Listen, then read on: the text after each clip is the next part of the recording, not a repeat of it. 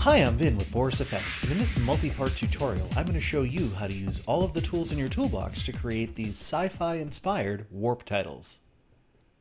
Now to create this, I'm going to be using a lot of different tools available to me, including Title Studio, Particle Array 3D, various filters for volumetric lighting, lens blurs, Mocha masking, video glitch, and distortion filters. Basically, I'm going to be using Continuum, Mocha, Sapphire, quite literally the entire toolbox. But there's a lot going on here, and I don't want to overload everything into one tutorial. So for now, I'm going to focus on creating the Nebula alone. The title, lens flare, glitch, warp, putting everything together, that's going to be in part 2.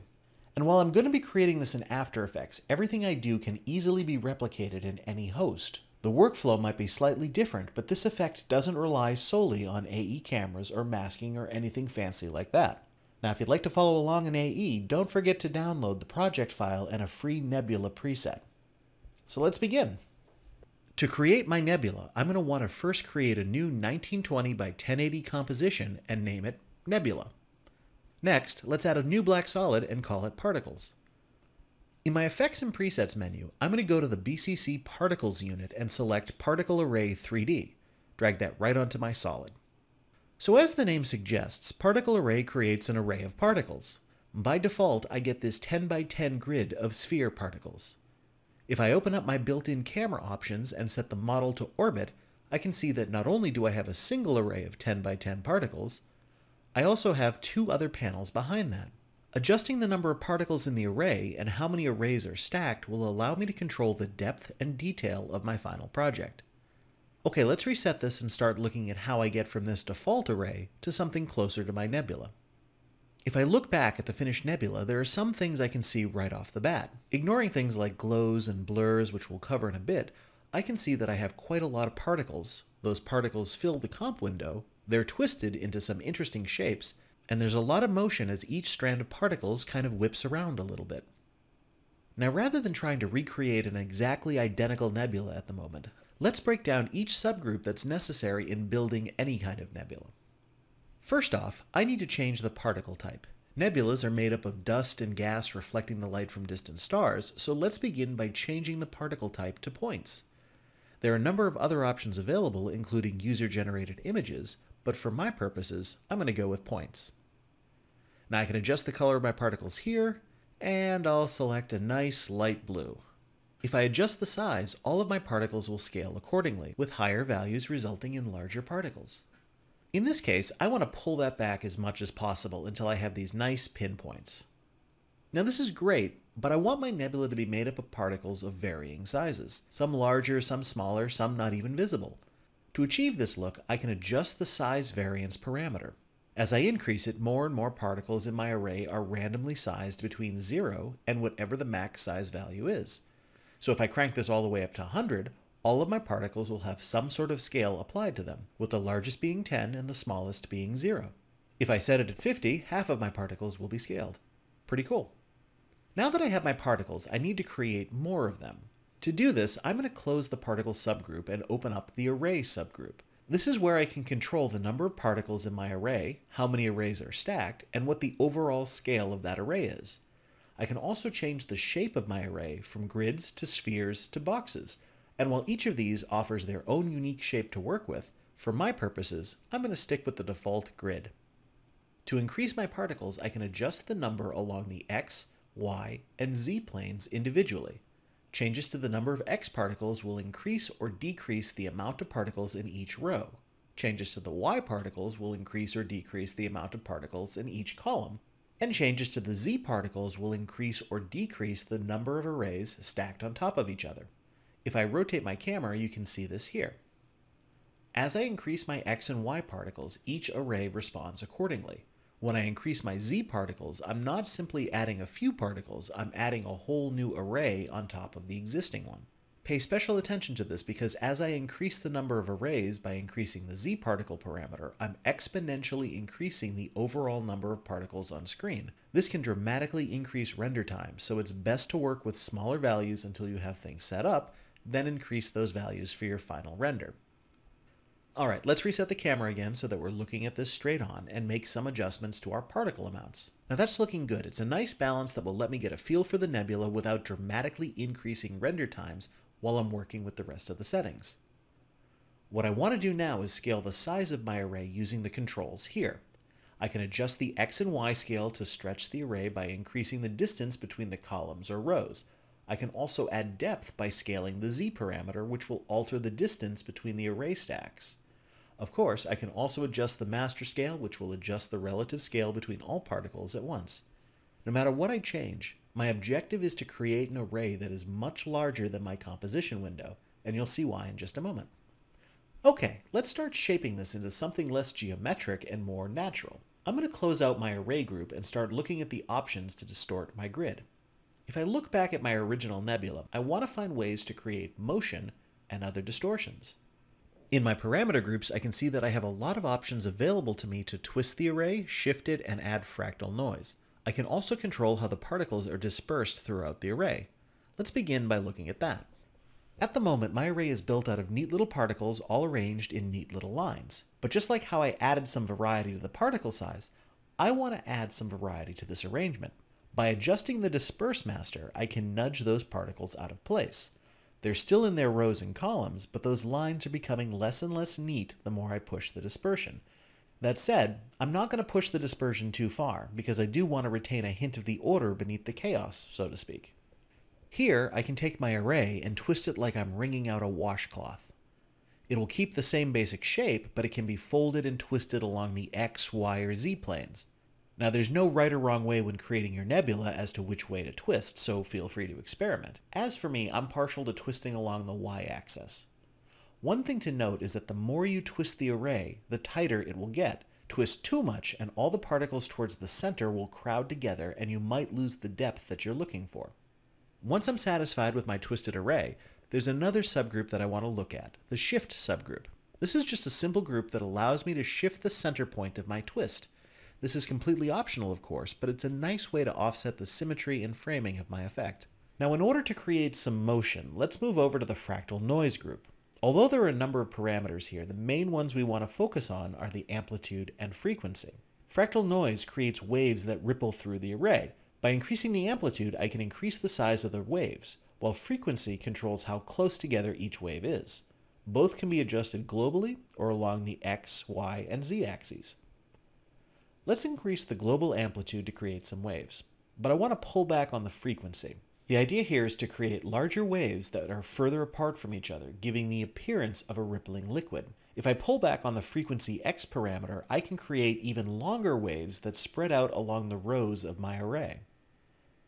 Now, while amplitude and frequency control how high and far apart each wave is, they don't control the speed of the waves. To adjust that, I want to change the auto-evolve speed.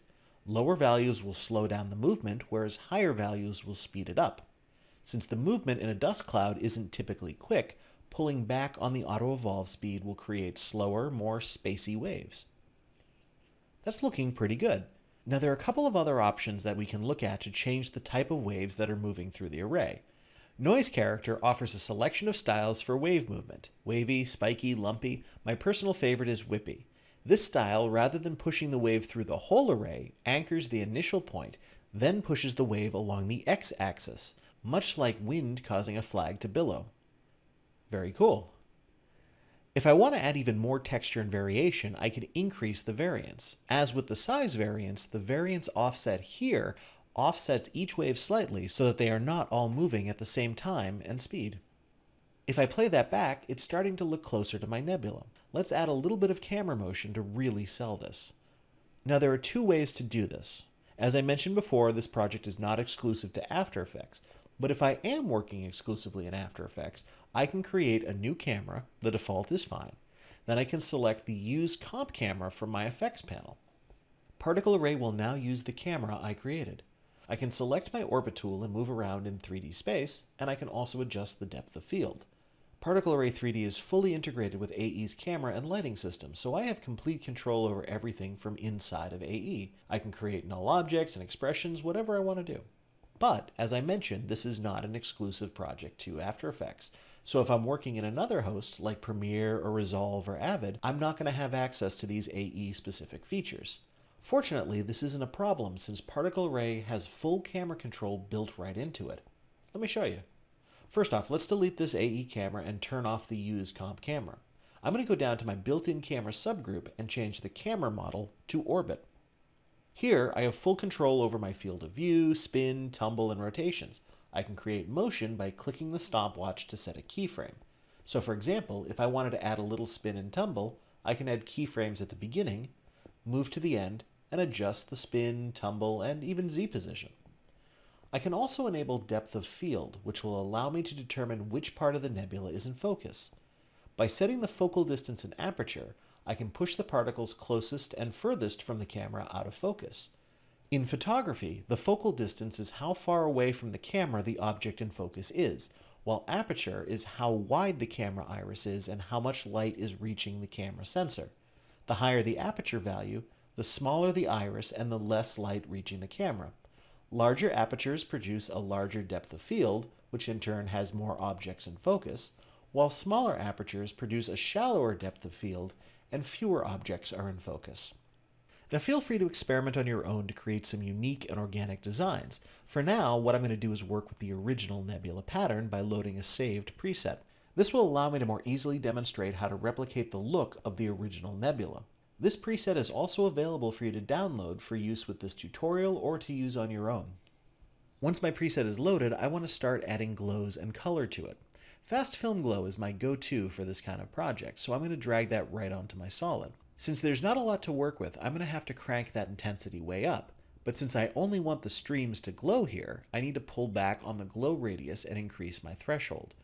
I can play around with it until I get something that looks pretty much like this.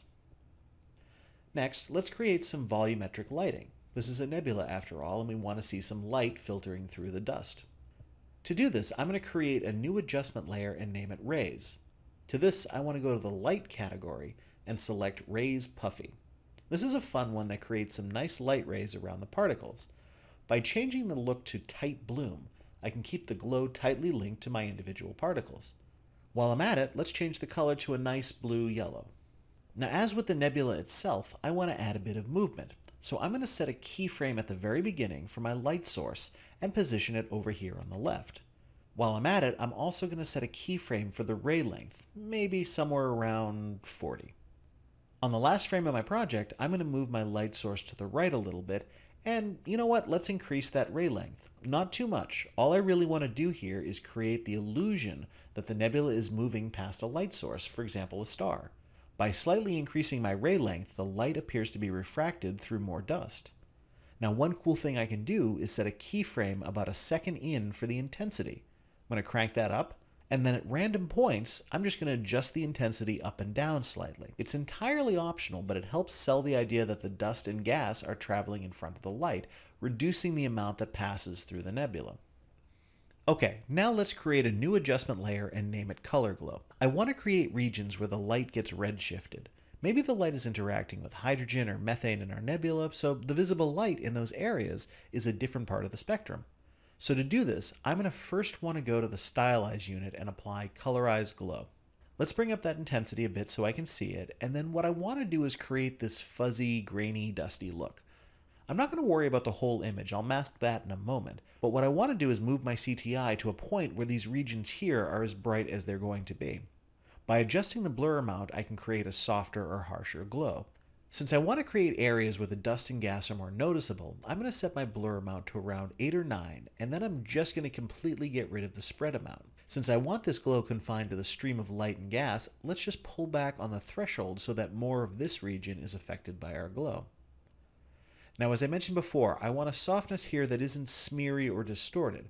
I don't want it to look like I just slapped a glow on top of my image. I want it to look like the glow is a natural result of dust scattering the light. To do this, I'm going to adjust the overdrive amount. This parameter adjusts the overall intensity of the glow. Lower values produce a softer glow by mixing the image, our nebula, with the original glow. Bringing it down a bit will give it a nice soft look. And speaking of softness, if I bring that down to around, say, 10, I can retain the sharpness of my light, but really give the appearance that those pinpoints of light are being scattered before they reach the camera. That's looking pretty good. Okay, so as I mentioned, I want to mask out some of these areas so that the whole thing isn't an orangey glow.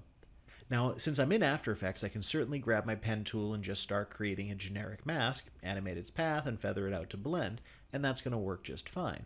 But as I mentioned earlier, if I'm not in After Effects, or if, say, someone on my team is in Premiere or Resolve, much like with the AE camera, I want to find a way to make this effect as compatible as possible.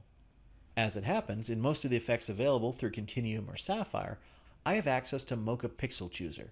Now this is both different and similar to Mocha AE, in which it allows me to do masking and tracking, but in this case, it's built right into the individual effect. So to access it and begin masking, all I have to do is launch Mocha right here. When Mocha launches, I'll take my X-Spline tool and draw a quick mask around this region here. Then I can create a new mask as a separate track over here. One quick tip is that if you want to move the screen area, just hold X to bring up the hand tool so you can move around without disconnecting your spline. Now if I want, I can select a spline track, Command A to select all the points, and move it around a bit to create some subtle movement. I want to be careful not to create keyframes too close together or the mask will awkwardly jump around. Nice, smooth, subtle animation is what we're going for. Now, if you're asking why this is better than using, for example, the AE mask, it's because I can go up here and just export my mask and tracking data. Now, anyone on my team who's not working in AE can access and import these masks. When I'm done, I'll just save out. Now, to get rid of these harsh mask edges, all I have to do is open up my Pixel Chooser mask, and like with After Effects, just adjust the feathering to blend it in nicely. There we go. Alright, let's do something cool. I'm going to create a new adjustment layer and name it Lens Blur. To this layer, I'm going to add Fast Lens Blur. So what I want to do is create some subtle bokeh around the bright points of the light. To do that, I need to pull back a lot on this blur and drop my iris scale to something small, like 2. To create the bokeh, I can reduce my bokeh parameter while increasing the shading as high as possible. This is going to create these little hexagonal shapes around the bright pinpoints. Now if I want to change that shape, I can simply do that here in the iris shape dropdown. It's pretty simple. So this is cool, but I don't want my whole effect to be blurred out. What I want to do is mask this, and here's another reason why I like using Pixel Chooser in this instance. I'm going to launch Mocha, and then without doing anything else, I'm going to go up here, select Merge Project, load the mask that I saved earlier, and there we go. The masks and tracking data I created for colorized glow are now available to me in Lens Blur. Save it out, feather it, voila! And of course, if I were using a simple After Effects mask, I could simply just copy and paste the mask path. But like I said, if the rest of my team is in another host like Premiere, this is the quickest and easiest way to keep everyone on the same page. Okay, one last thing to really make this pop. Let's create a new adjustment layer and call it Vector. To this, I'm going to add FEC Vector Blur. Now, FEC is a product that, like Continuum and Sapphire, is available for download from Boris Effects. If you don't have it, you can always use After Effects native CC Vector Blur, but the advantage to using FEC Vector Blur is that it is available in any host. Whatever version you decide to use, all we need to do is increase the amount a bit, between, say, 5 and 10. The thing I love about Vector Blur is that it can very quickly and easily create these electric tendrils. Now I want to be careful because too much blur will make my nebula look like frosted glass, which is a cool look in and of itself, but it's not what I want to use here. That's looking pretty good. So with all of these effects layered, and depending upon how many particles you used and the amount of vector blur, we can start seeing some increases in render time. If everything is the way I want it, typically I'm just going to render this out before moving into a new comp to start work on other effects. But if I expect that I'm going to need to tweak things, I'll just pre-compose everything. How you decide to proceed is up to you, but for now, for creating this nebula, that's all there is to it. I'm Vin Moriali with Boris Effects, and for more great tutorials, including part 2, don't forget to check out the Boris Effects website. Take care!